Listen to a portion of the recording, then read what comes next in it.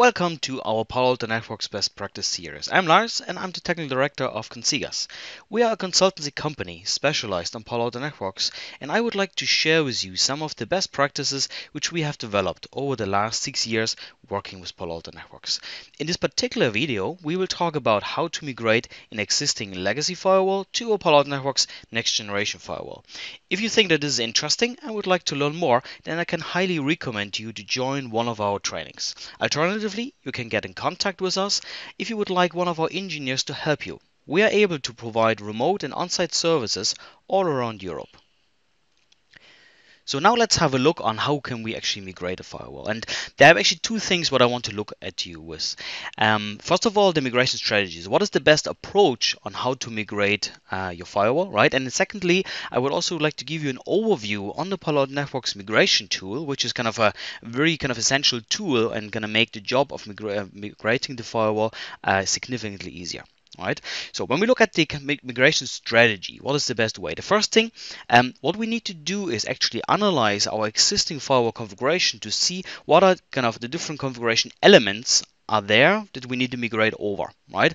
Usually we kind of differentiate kind of four main groups, right? So the first one would be internet outbound.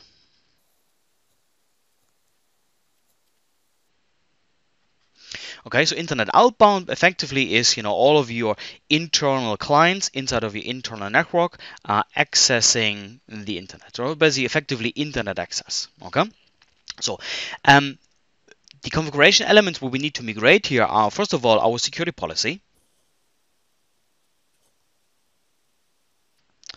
Right, so kind of all of the rules what we have on our existing firewall, right? And then the second element is NAT, or more particular here, it is source NAT. So effectively, translating all of the internal IP address to a public IP address on the outside so that you can communicate with the internet. To be honest, internet outbound, that's probably the most simple job. It's the one where most people are afraid of because they know, oh, I have kind of hundreds of rules on my firewall and thousands of objects, so this is going to be a big job. However, using the migration tool, which I'm going to show you later, that's actually probably one of the most easier ones. Okay. The second one we need to look at is internet inbound. Okay, internet inbound, meaning, let's say here, kind of to your firewall, you have a DMZ connected, right? Let's say with a web server.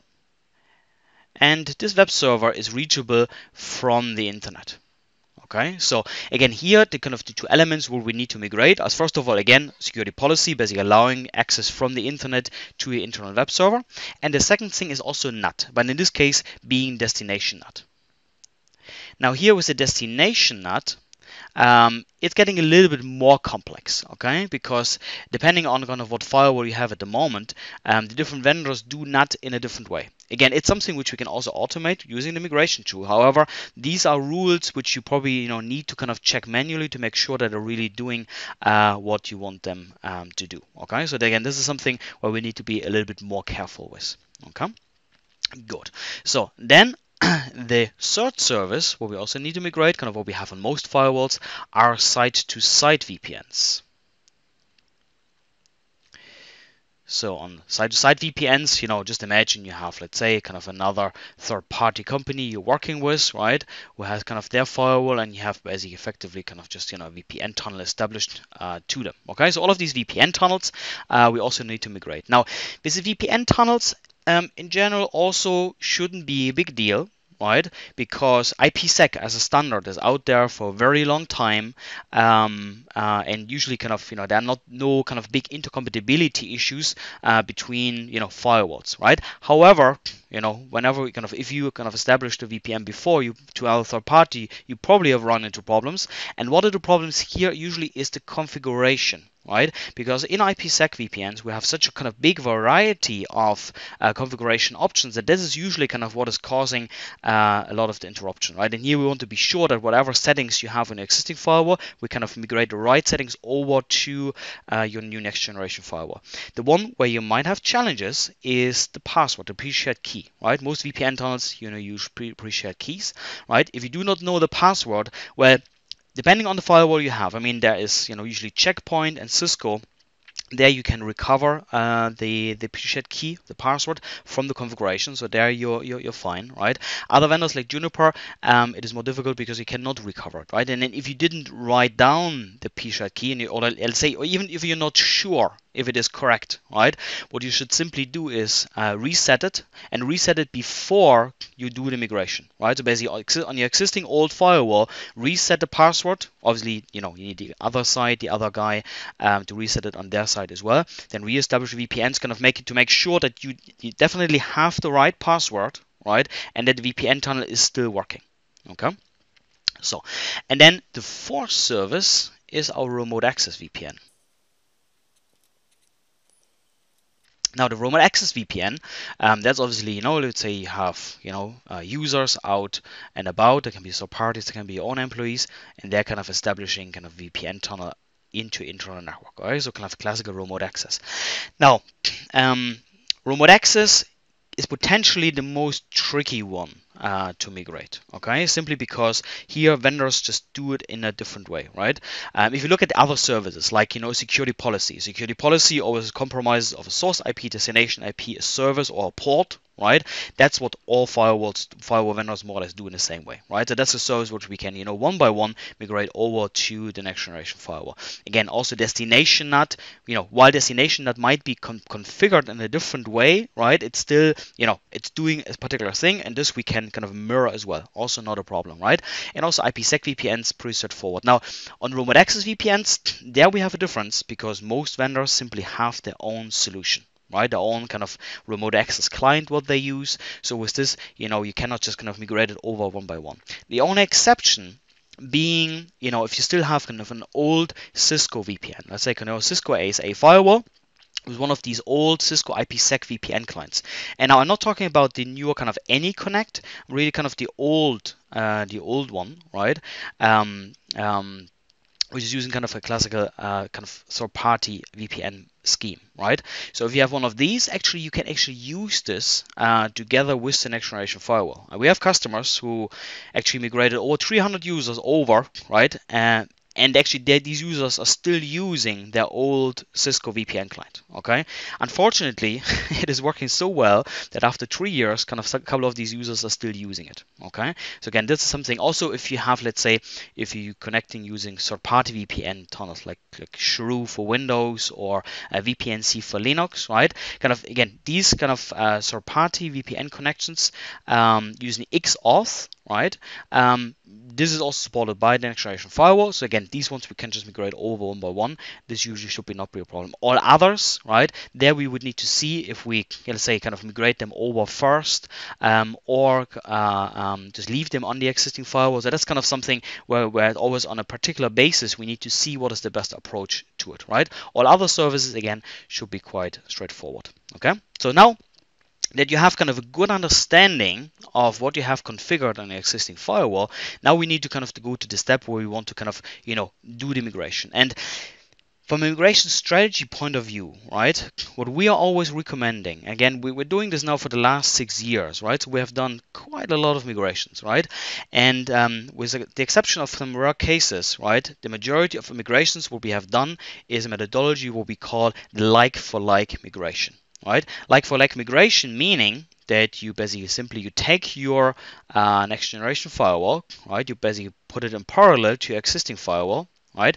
And now you're basically migrating all of these services, your rule base, your objects, the policies, NAT, all of this kind of good stuff. You migrate this over and fully configure your firewall here, right? So in the first step, what you would do is, just connect it to internet network. Remember, on the Palo Alto Networks firewall, you have a dedicated data plane and management plane, right? So the first thing what you would do is simply connect just the management port to your internal network, right? So with a dedicated IP address just to access management, and now you can do things like, initial configuration, configure kind of install licenses, do software upgrades, do the initial configuration of all of the interfaces, right? So let's say here you have an inbound and outbound interface, so the same you would then set up over here as well, inbound, outbound interface. You connect maybe virtual router to configure your routing, right?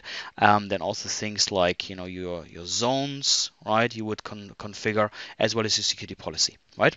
So Again, what you do is, exactly, you try to mirror exactly what your existing firewall is doing onto the next generation firewall, right? Obviously, with the next generation firewall, we can do a lot of more things what you can do with existing firewall. But in the first step, the only thing what we're trying to achieve is to do exactly the same, right?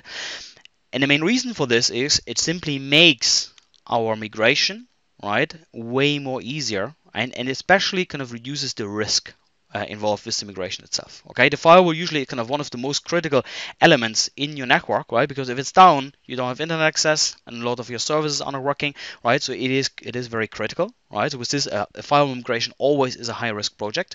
So here we will also always want to take an approach which is kind of reduces the risk of the migration, right?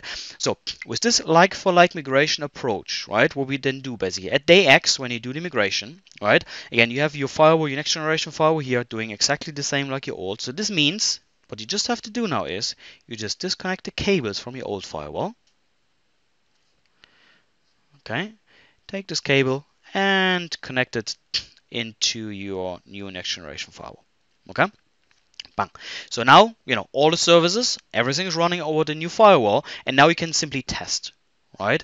So, and the beauty of this is really, again, we reduce the risk. First of all, we take our time to prepare the configuration, make sure everything is correct, right?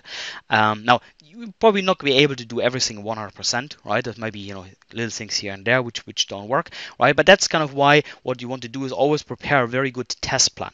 Right, so one of the major preparation tasks for yourself for the day X, for the migration day, is that you prepare a good test plan, right, which you first of all run before the migration to make sure everything works, and then you run exactly the same tests again after the migration, right, just after you basically plugged in the cables, to make sure everything basically works as it was working before. Okay, so because now with this, right, if you then figure out, okay, something isn't working, okay, even let's say everything is working, and let's say on Monday morning some business critical application which you were not able to test are now not working anymore, right?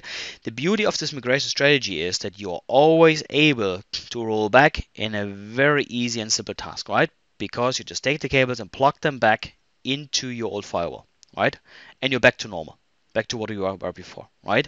So this is kind of the main reason why this is so kind of simple and reduces the risk, because you can always roll back, right? During the migration itself, if you figure out that things don't work as they should, or even at a later stage, right, you can always just bring back the cables and do it, right? And the reason is that you're not changing anything else, right? You're not changing anything on the internet connection, in the internal LAN, right? The only thing you change is your firewall, right? And with this, if there's anything not working, right, you can focus on one thing, right? Often what we have, kind of where people say, oh, yeah, we want to migrate services one by one. This is a very complicated task. Yeah, you don't really make your life easy doing this.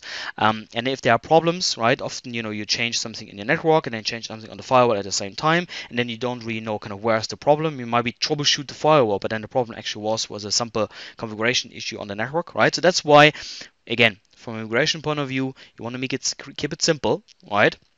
And just do kind of a like for like migration. Now, one little caveat, what I want to show you as well, kind of one problem we usually always fall into when we do these migrations is you kind of connect your firewall. Okay, so now from a communication point of view, all the communication goes over the new firewall. If you connect these interfaces here of the firewall will do it. Will send a Gradius ARP to the upstream router, right? And with this, the ARP table on this upstream router will be updated. So that's fine, perfect.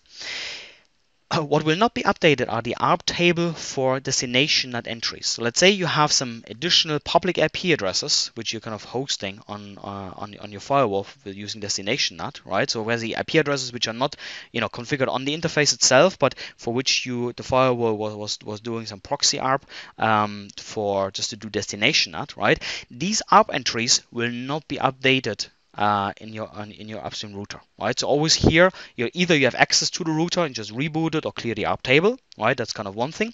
Or the other one, right? If you do not have access to this router, kind of one, little trick as well as on the next generation firewall, you also have a command called test ARP Gradius. Okay, so with this you basically say, okay, interface Ethernet 1.1, let's say that's my outlet interface, and then you say IP, and then you basically say, tell the firewall, send out a Gradius ARP for this particular IP. So for instance, 172.16.1.9, right? And with this it would now send a Gradius ARP, right, for this IP address out to the upstream router, updating its ARP table, right? You can basically now send these Gradius ARP entries for all of the IP addresses for which you do destination NAT, right? And with this you update the upstream router, right? That's kind of something where people often have a lot of problems, causing a lot of headaches, right? So kind of a little trick here as well to make your life a little bit more easy. Okay. So again, just to summarize, right? The first thing what you want to do is analyze your configuration of your existing firewall and then determine what services you actually need to migrate over. Okay, so obviously, security rule base, and NAT. Usually kind of always if you kind of segregate this into the different services, right, this kind of helps you kind of to analyze your configuration.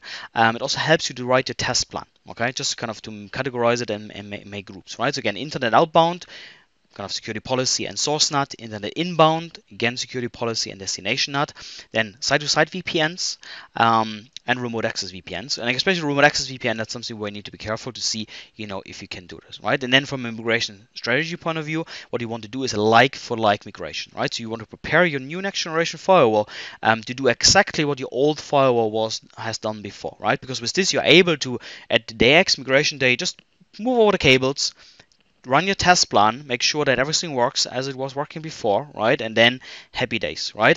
So with this, then then later on a later stage, then you can go and clean up your configuration and things like this, right? And to be honest, configuration cleanup is something what often I get from customers. Oh yeah, I would like to just clean up the configuration beforehand on my existing firewall. Don't do it, right? The management of your next generation firewall is much better to do this kind of stuff, right? The only thing what I would recommend you to do beforehand is delete unused rules, right? So if you have an existing firewall which tells you what rules were not used for a long period of time, getting rid of these rules, this would be a kind of a good exercise, go to clean up, because we can do this on the next generation firewall as well, but usually it means that we have to wait for a certain amount of time, like 3-6 months, until we're kind of confident, okay, these rules didn't match, and then we can delete them. Okay, so again, that's the only cleanup rule what I would recommend to do beforehand.